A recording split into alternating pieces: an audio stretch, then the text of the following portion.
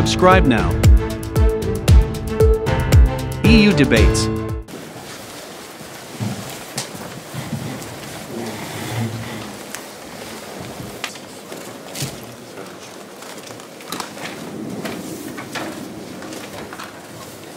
Високоповажність, пане президент, надзвичайно символічний візит в цей важливий і важкий час для України.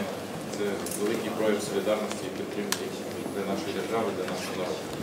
З прямою небезпекою ми це подвійно цінуємо, тому що ви дійсно наражаєтесь особисто на коли в Європейському Союзі святкують День європейських збройних випробувань, будуть чинити опір без сумніву.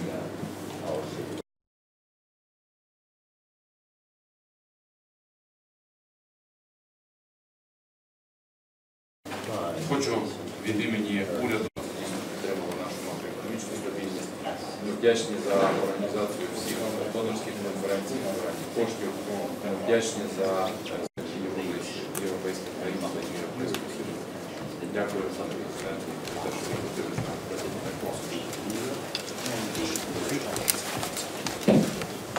Thank you, dear Prime Minister. It's extremely important for me to pay a second visit after the start of the war, and in fact it's my 5th visit to Ukraine in about 14 or 15 months, and it shows, I think, the strong support that we want from the EU side, that we want for you and for your country.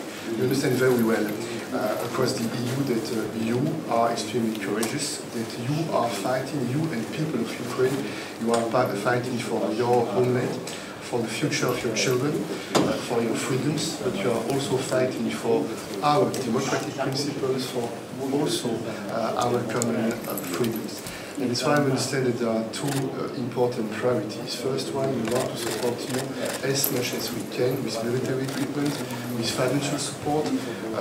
A few days ago we were together in Warsaw in order to encourage many countries and many actors in the world to support you with financial means, with 3 goals: humanitarian help, liquidity, this is extremely important in order for you to be able to run the country, and also to prepare the rebuilding of the country. I went to Odessa a few weeks ago. I understand very well that there is a devastation. It means that we need and you need to prepare the rebuilding of the country.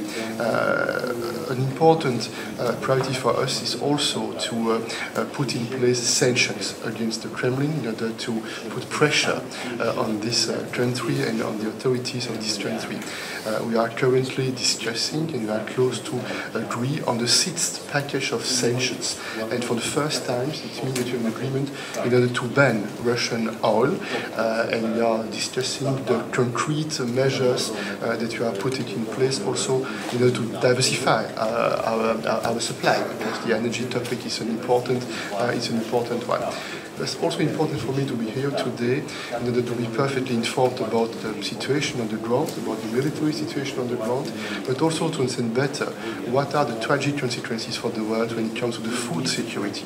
Because I understand that it's in this important country, not only for Ukraine, but in this important city, not only for Ukraine, but for the world, this important infrastructure, the port is blocked because of this war. This is the decision to start this war that has the effect to block the port and to make it impossible to export food, and that's needed for countries across the world, in Africa and in many other parts of the world.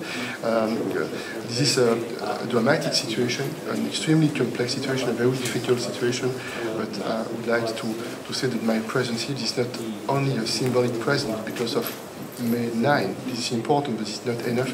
It's also to understand very well how we can do better from the EU side with all the friends, all the partners across the world in order to maximize the positive effects of our support for the people of Ukraine.